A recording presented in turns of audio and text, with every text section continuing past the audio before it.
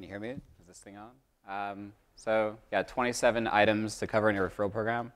This is actually incredibly product-focused, more than the marketing side, so hopefully this is the right room. You can reach me at evan.kirigin@gmail.com. If you have any questions about making a referral program, please email me. I'd actually really love to help here. And I'm on Twitter, have varied results there. So I'm going to go through 27 things very, very quickly. And so it's going to be rapid fire. So again, ask me questions in email or after this meeting for what you want to hear more about.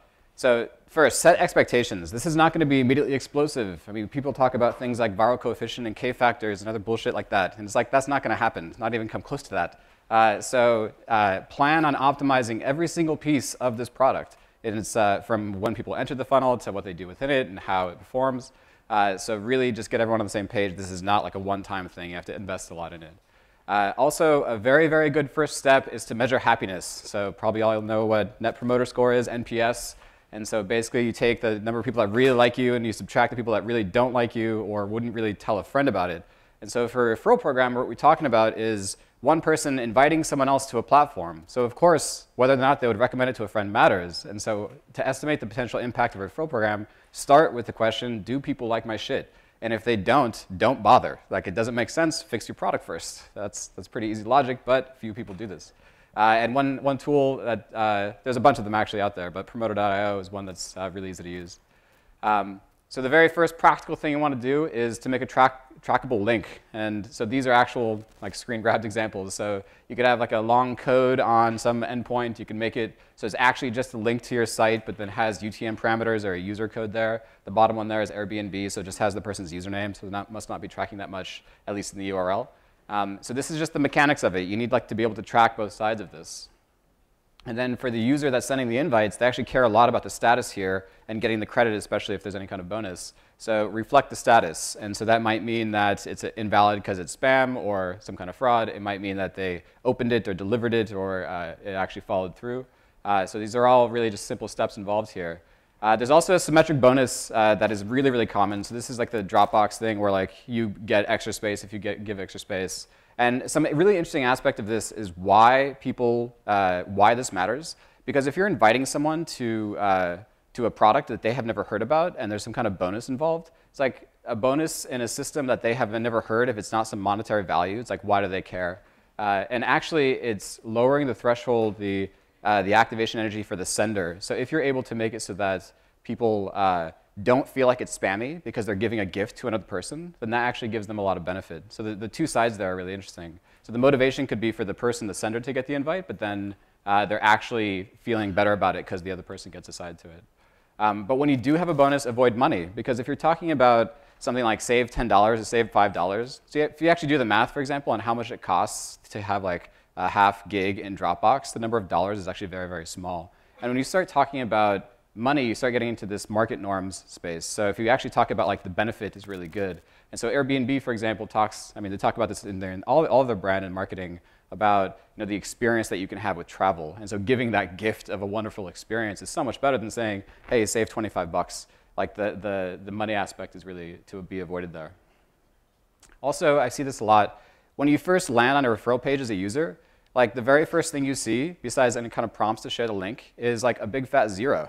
It's like, hey, you've gotten nothing so far. It's like, what? Like, don't anchor it on such a horrible number. You want it to be like on a potential, so you can get like 16 gigs, or you can get like so much bonus, or this tier on some referral program, or on like some SaaS tier. And so once they get anything, then you can say, hey, you have this amount, and you can go that much deeper into it. Like you can get this much more, but don't anchor it on the 0. So this one is kind of obvious, but it's just call out the link. And so people have a really hard time with this, especially normal people. Like just to be able to say like, no, what you have to do is take this link right here and give that to someone else.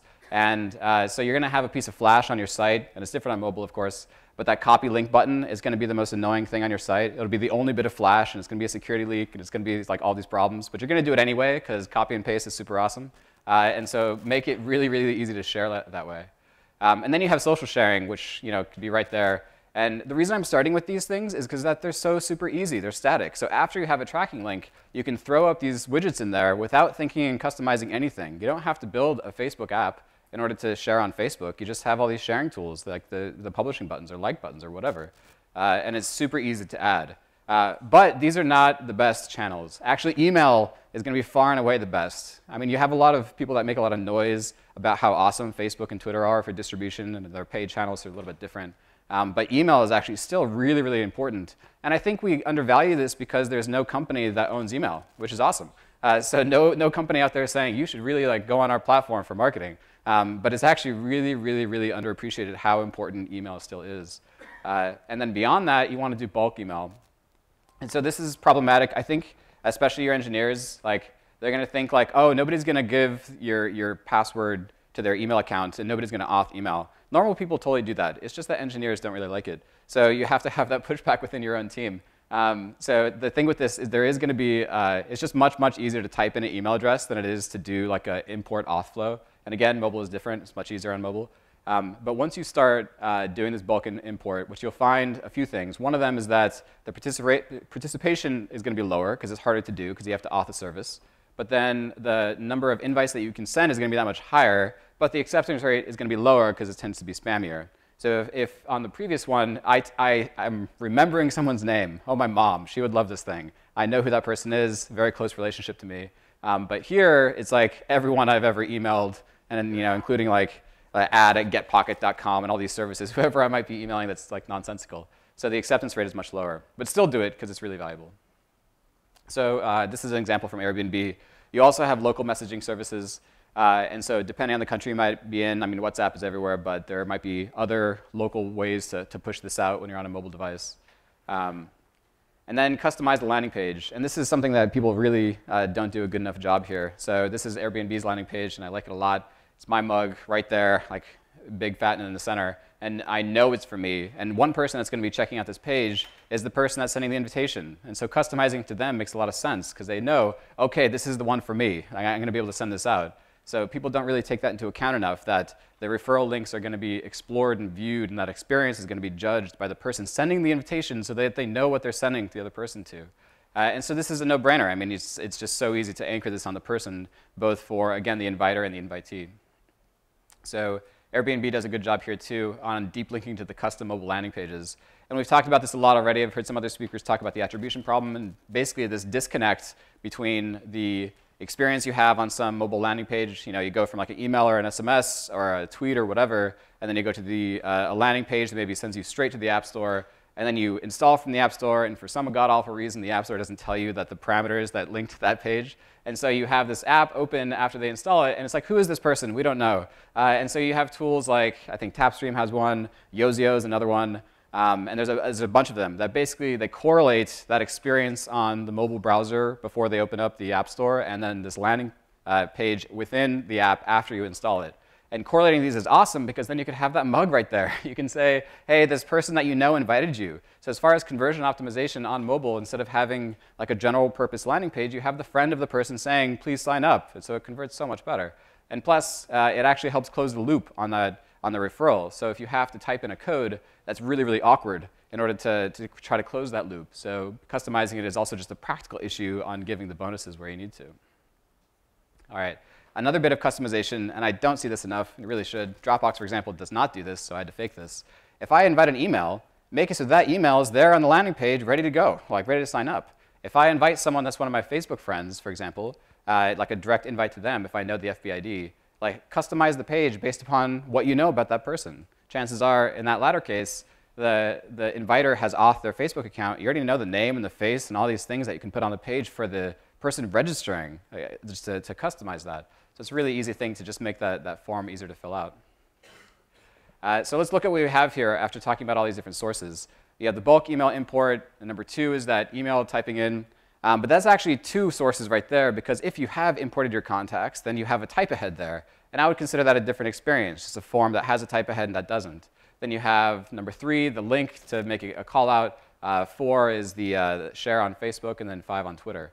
So you have to understand the tracking source here, because these channels vary in performance. Some of them have more people using them, others have better results if they do use them, and you have to really understand the different sources there. So that starts with customizing the link, or however you want to do it, the code, in order to say a bit more about like which channel was used. And you could even go even further and say how this person even came to the referral page. So if you have some kind of drip campaign that says, hey, you should go and send a referral, and that's from email, and it's on this version of that drip campaign because you're actually testing your campaigns, then you know not just like the source while they're on the page, but the source from before that. And these kind of analytics really, really help you understand the prioritization of these different features, because that copy link button on the bottom, that may be the most important thing. And how are you going to know if it's all the same link everywhere? You're not going to know which one's actually driving the most conversions.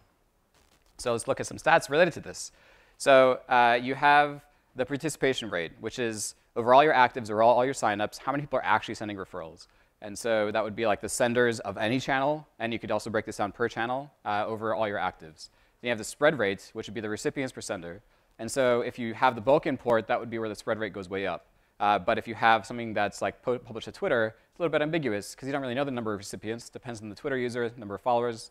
And so you might have different rates there. It's kind of ambiguous. Then you have the click rate, which also varies by source. Again, like bulk email is going to be worse, and publishing to Twitter is going to be pretty good because you have a lot of bots that crawl those links, and so you'll have a lot of clicks, unless you filter them out. And so there's the registration rate, which also varies by source. And then if you do the product of all these things, all these four numbers together, what you get, if you just do the math there, is registrations over actives, which is a viral coefficient, which is super awesome. Now you can say, okay, this is the number of people that entered that were active this week, and here's how many people signed up as a result of that. And of course, viral coefficients, I don't like them for a number of reasons. One of them is that there's this weird mystique around the number 1. Just want to point out something about viral coefficients. If you take a cohort of people, a given set of users, and how many people sign up as a result of those users, over time, that monotonically increases, right? So if you look at like 1 week for those users, like 10 people signed up, okay, next week 20, 30, it just goes up and up over time. So the whole idea of this number more than 1 without like a time bound on that just makes no sense. It's like math-wise makes no sense to even compare.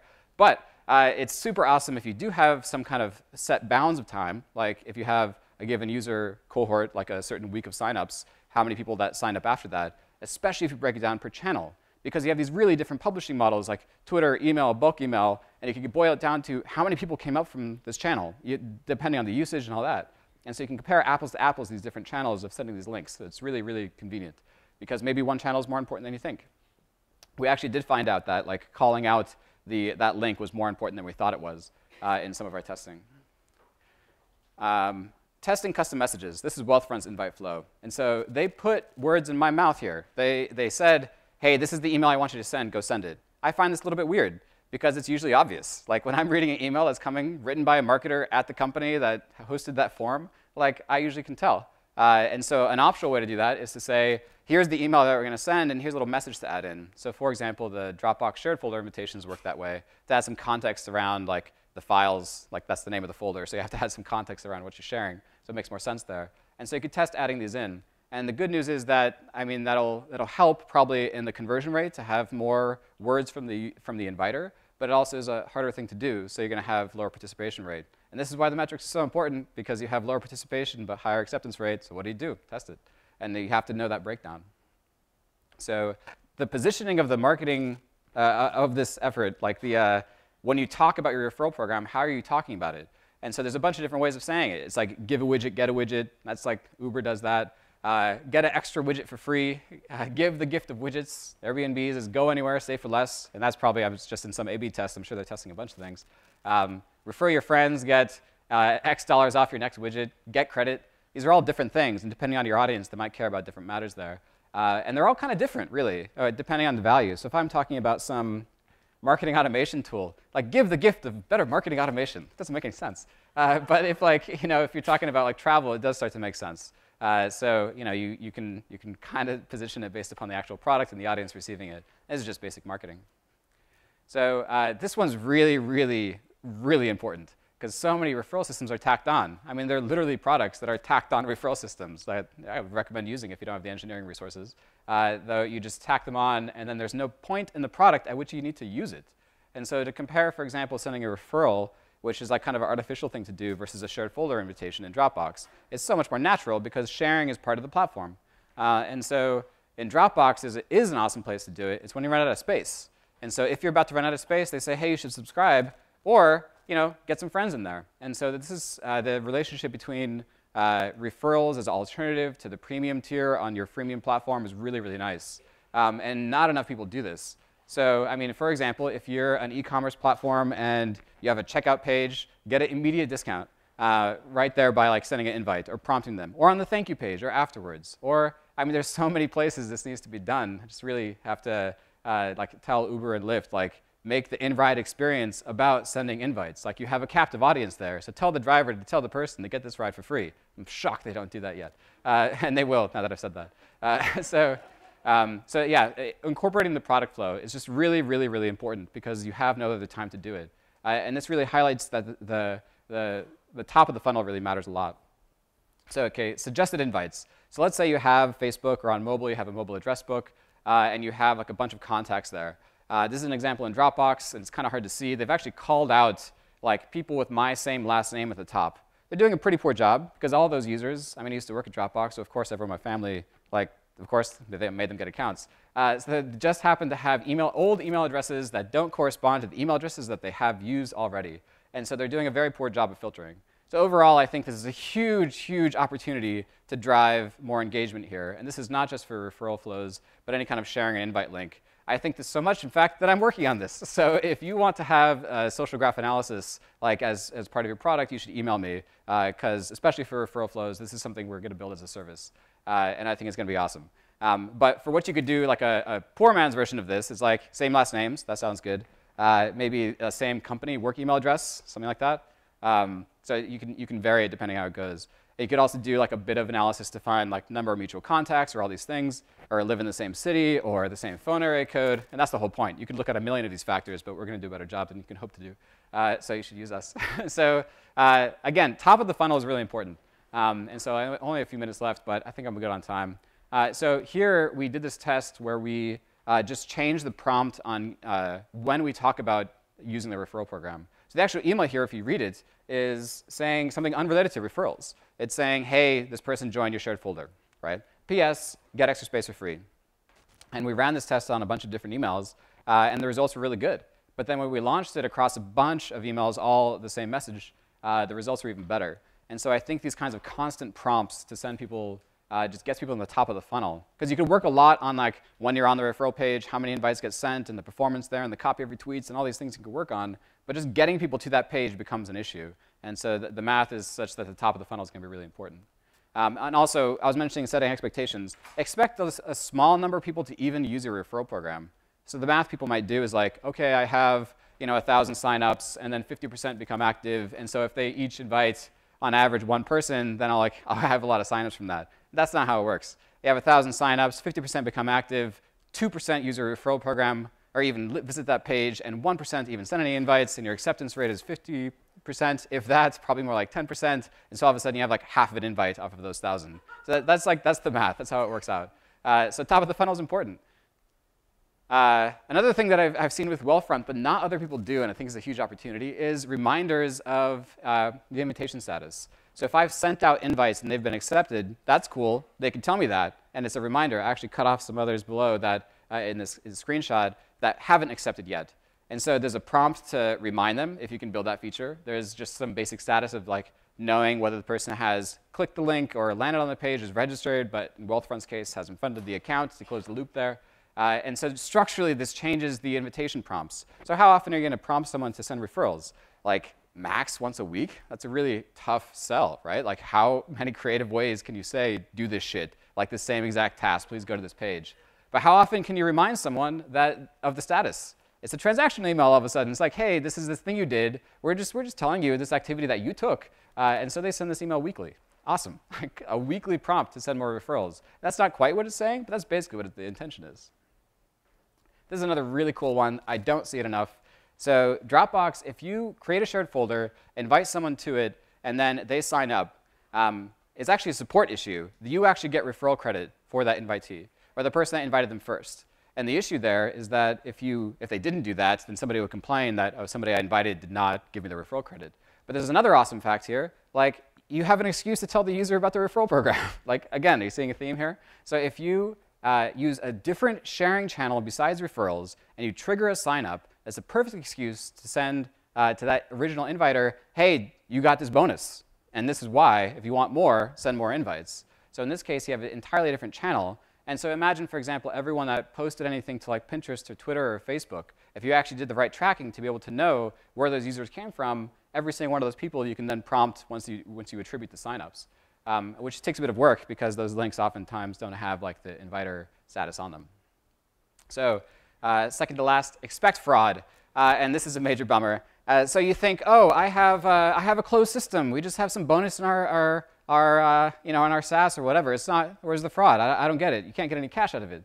And then you'll find people saying, like, post on Craigslist or ads on Google or whatever, like, hey, do you want more of this on this system? Like, pay me, and I'll get you more of this. And so if there's any kind of service to defraud your platform, all of a sudden you've created liquidity. It's like this implicit way of backdoor cashing out the benefit that you have. So I can pretty much guarantee this is going to happen. And it's really bad. The creative things that some folks did with Dropbox were just incredible. I mean, there's just a lot of anti-fraud Dropbox already does because of the desktop client. You have to install it, but then people would make like EC2 instances full of these VMs to have like unique IDs on the machines to be able to sign up. And then the people that do this kind of thing, they know how to use the extra space as like a free S3. So it's a total mess.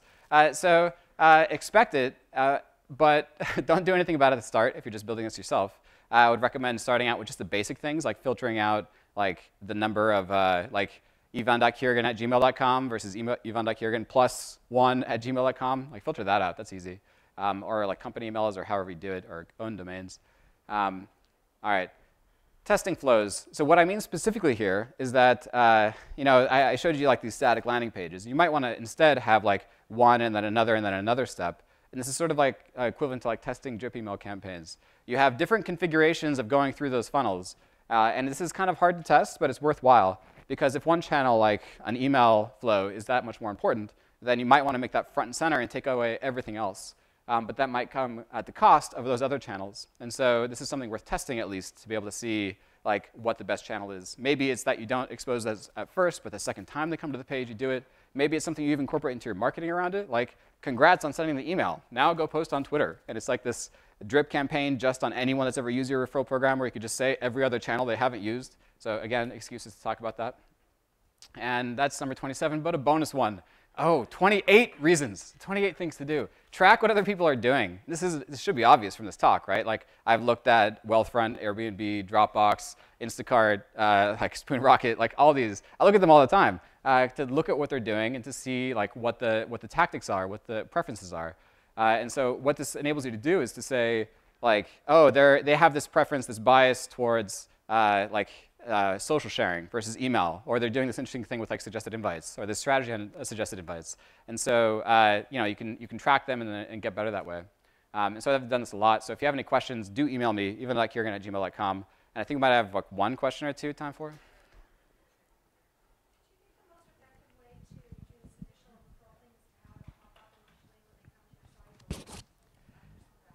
Yeah, this is a general issue. Do you get people to be social when they haven't engaged with your site very deeply? I think the short answer is no, because what are they sharing? Nobody knows, right? The complex issue is in social products that the experience changes depending on other people being there. So if I have some collaboration like photo album thing, if the experience is invite people to do it to help collaborate, then you have to do the invites. But explaining what they're inviting to is a bit complicated because these are new users. I also don't like pop-ups, but yeah, there's that too. Maybe one more question?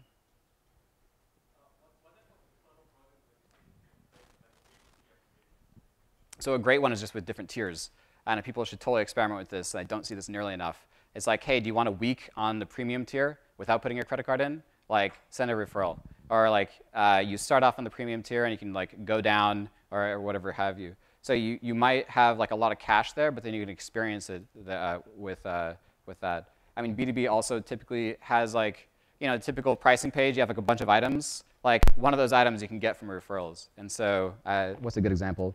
Maybe like dyno time on Heroku, just like miscellaneous B2B, like totally obscure thing, but I would totally, for like free dyno hours, I would totally gladly do it. And again, it's not about cash.